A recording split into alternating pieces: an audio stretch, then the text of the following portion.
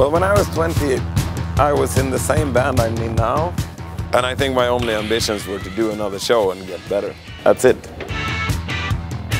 We played VHRI, and I remember especially a lot of the backstage stuff going on. And I remember Vanessa Paradis played, and there was so much security around, like the kids or Johnny Depp or her or whatever it was, that we weren't even allowed in our own dressing room. We couldn't even go to the bathroom.